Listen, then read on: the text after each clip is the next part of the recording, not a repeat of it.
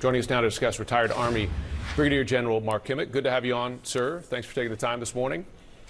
Sure, Jim. So still an ongoing investigation, right? But it appears the most likely scenario is that this was either a Ukrainian air defense missile or perhaps a combination of that and a Russian missile that it strike. But that kind of strike in the midst of a massive Russian barrage on Ukrainian territory, which was taking place during this time frame, who bears responsibility?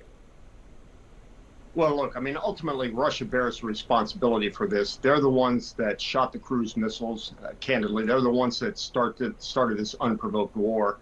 So while there may have been tactical mistakes made on the ground, the responsibility is clearly with President Putin and no one else.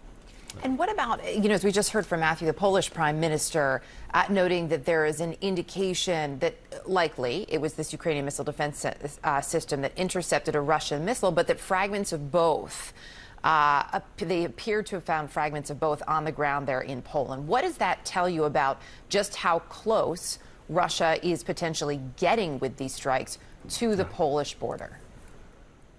Well, it could very well be that they intentionally programmed those cruise missiles to fly near the border, believing that the Ukrainians would hold their fire for fear of this very incident.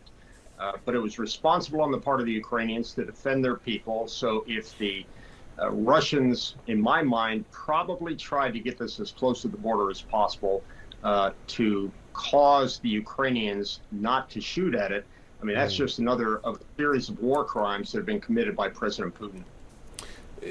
You saw a lot of, we heard a lot of caution from U.S. and NATO officials last night saying, let's not, jump to a conclusion here about what happened. We're watching this very closely. That caution seemed to be warranted. Did Ukrainian leaders make a mistake by immediately characterizing this as a Russian strike on Poland? Well, again, I'm not sure that the Ukrainians were necessarily part of that deliberative, methodical process at the NATO headquarters. But these kind of accidents, I mean, we've often said the first report is usually wrong when it comes to warfare. So I think what NATO did to kind of take a deep breath, try to figure out what was going on, was the right thing to do. We also heard from NATO Secretary General this morning, who said one of the top priorities now is to provide more air defense systems for Ukraine. Do you think this incident will speed up that support and or the timeline for more air defense systems, or any, when it comes to what's being supplied to Ukraine?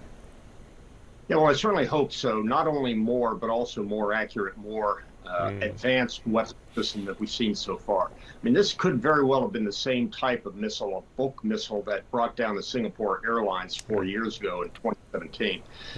Not very accurate, depends on a second generation type of guidance system. So more accurate, more of them would make things more safe. Brigadier General Mark Kimmitt, always appreciate your insight, your expertise. Thank you. Thank you.